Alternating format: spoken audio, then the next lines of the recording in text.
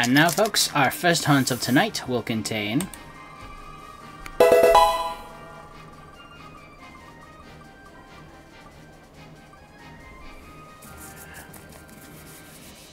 Tepig. Okay, Tepig. Let's do Tepig. Let's get the overlay sorted out.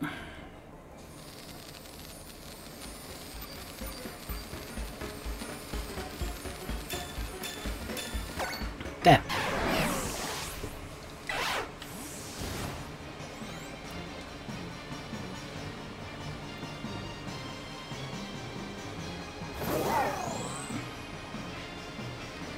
Now, question is, does the little piggy want to be nice to me?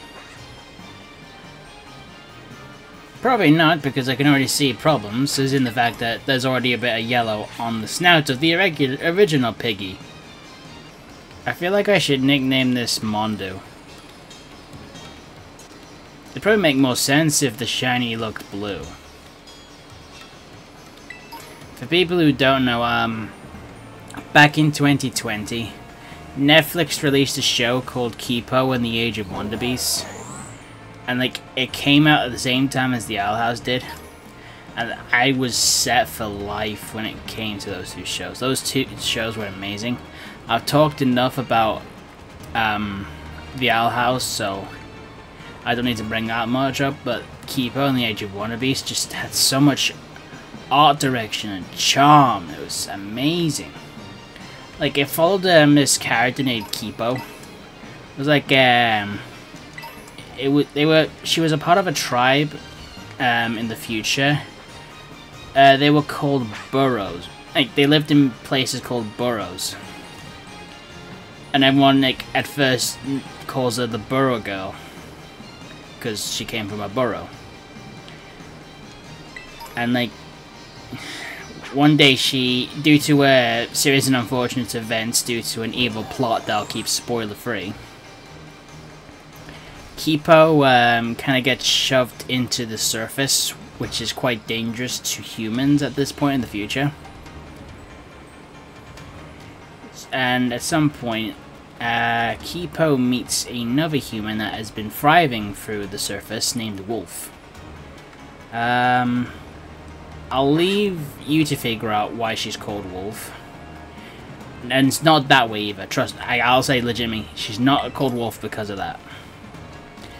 And the main reason why I'm bringing this up is she also finds like a mutant pig named Mondo. Well, he isn't called Mondo when she finds him, but she calls him Mondo, and the name sticks for the entirety of the show.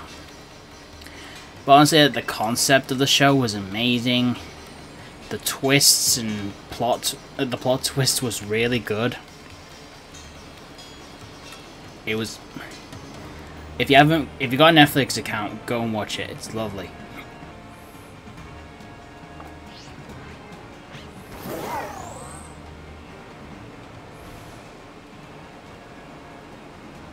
Aha! There we go. Phew. You really were a last minute finisher, weren't you?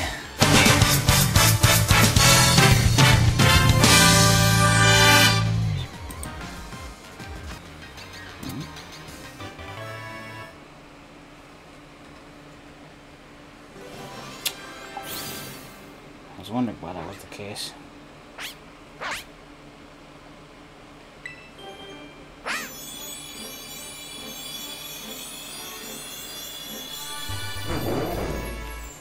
Ugh.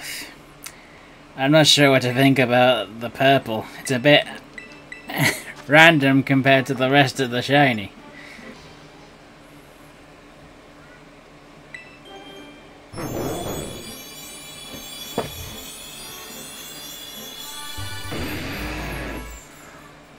Oh!